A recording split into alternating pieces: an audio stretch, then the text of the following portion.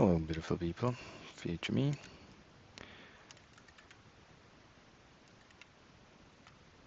So, first of all, we will start with the typing practice as always.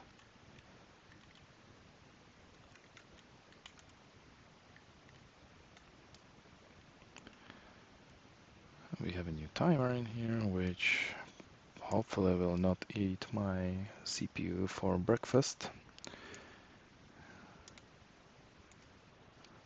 Let's go.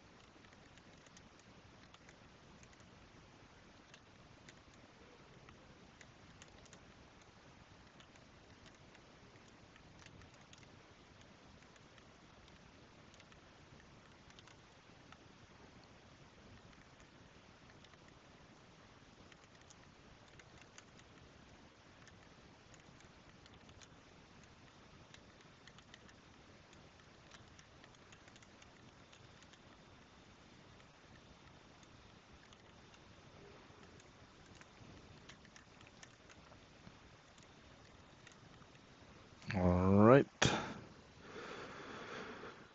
Was it 5%? I thought I did worse. So that is good news. I have 1 minute and I will have a meeting in a few, so I will set up another timer, and that will be, what it will be. I had somewhere opened browser, stopwatches, and okay, nameless free, manual that one. Okay, well, I keep this in here. We'll modify this. So, time format. I don't need hours. Okay, and now I will do timer, and we will say 25 minutes in here. Okay. Why is there a 1? So I'll destroy you. Thank you for your services. You go in the place.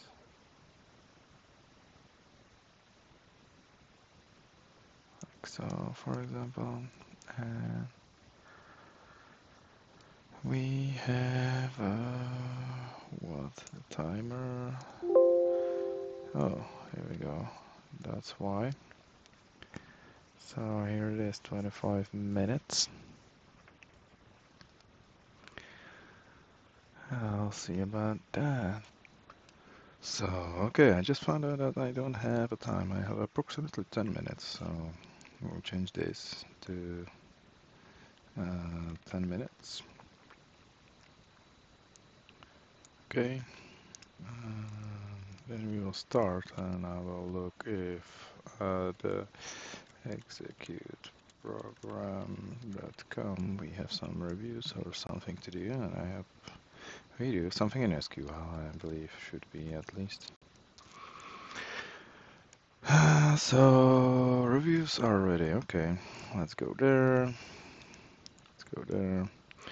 So yeah, so it returns nothing, but the exec function returns empty array if there's nothing.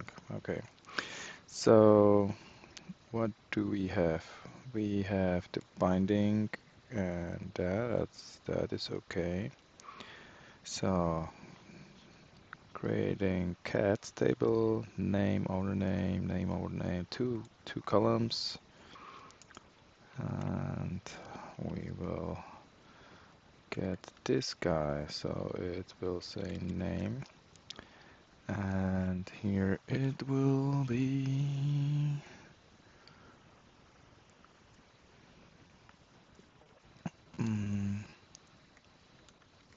Wilford.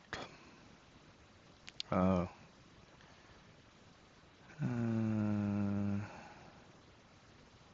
Select name from cats, where name, and that's okay.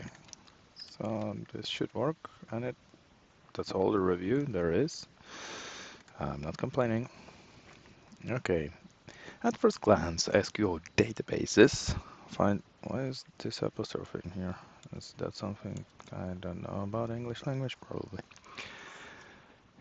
At first glance, SQL databases bind parameters seem unnecessary. And bind parameters are the question mark in select from, use, where, blah blah blah. Yep. Can't we just use string concatenation instead? Imagine that we are writing an account, a registration form for a web app.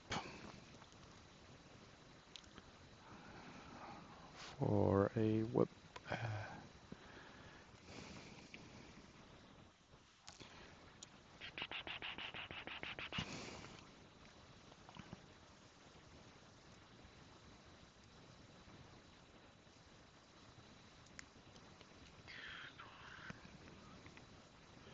Imagine that we are writing an account registration form for the web app.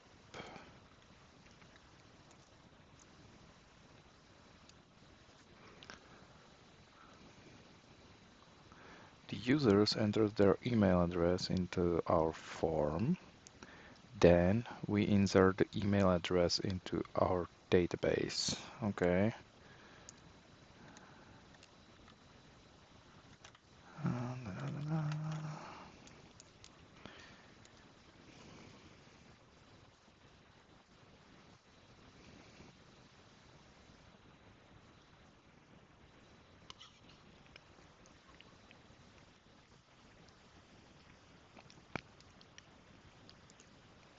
In the next example, look at how we build the insert statement.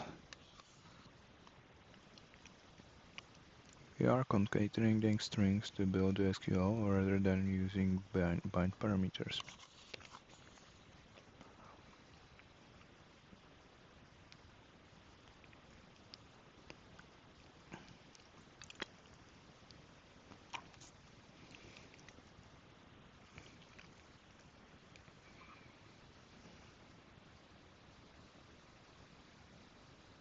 Mm-hmm. Yeah, I see it. So that would be the same. But I wouldn't say it's readable as it. What code example will technically work? Technically, that's the only way to be correct. If all of our users are very nice people who don't know about SQL injection attacks. Ah, now we are getting in there. So, in any real-world system, that code is very, very bad. It's the worst code in this course. It contains a security hole that will allow an attacker to execute any SQL that they want. They can pull data out of database or change it or delete it. All they have to do is enter carefully built string into account registration form. Sure. Let's start by examining why we build that query. Plus email plus. Well, forget about the database itself for a moment and just focus on SQL. Be careful with the next few code examples. It's easy to make mistake with the quotes. You might find it useful to copy and paste the strings together, emulating what JavaScript will do. Const email, an example, insert into user email, and then we do that, okay?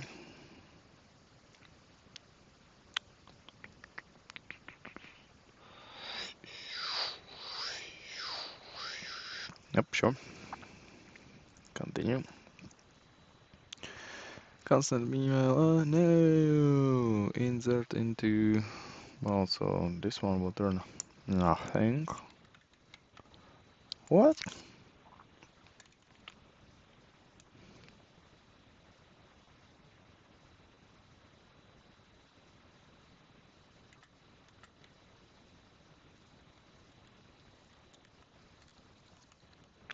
What do you want? It does not execute anything, it just does. Ah, you meant. Ah, I see it. I see it now. You want what the string equals to. Oh, I will get to it. Don't worry. 3 minutes, we'll get it. So it will be. I will just copy this. Copy. Then I will take this guy. And it is. Oh no. Ah, like so. Bum. What?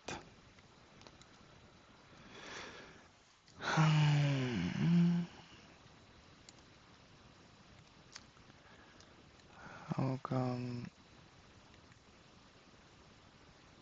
insert into users email values, and here is, oh,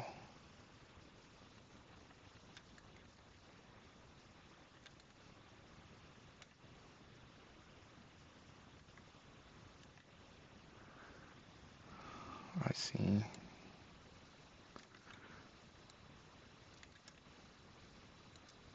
Yep.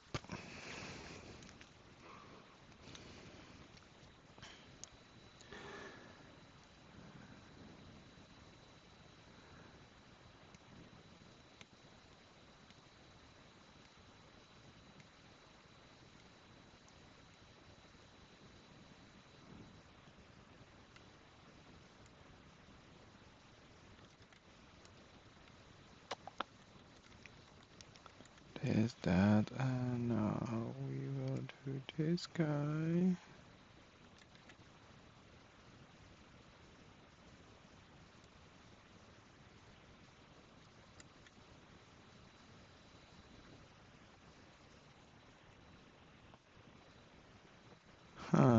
Let's see. What will happen if the user typed the last email string into registration form emails field? It won't result in a user with email column of. Instead, the combined string shown all about with executed as SQL, including drop table. After the semicolon, it will automatically drop the entire users table in our production database. Bad times. Let's see the SQL injection run for real, deleting the table. Remember that you can type error if the code will error. Okay. So what do we got here? So we are creating a table of users, email text unique, and now we are okay. So we will get nothing. What? Error? What? Because I don't get the users, right? And there's more complete version using our original register function. Da-da-da. Drop table. Okay, so it is error because the table is no longer, no more. It is destroyed. Bye bye. I forgot to turn on the blinking. Da-da-da-da-da. Colors. Or maybe that one. Blink. Test. Okay. Stop blink. Okay, and they are still not doing the call. What's happening? Oh, it just started again. I cannot. They just started. Okay, so that means we are done. Done is better than perfect. And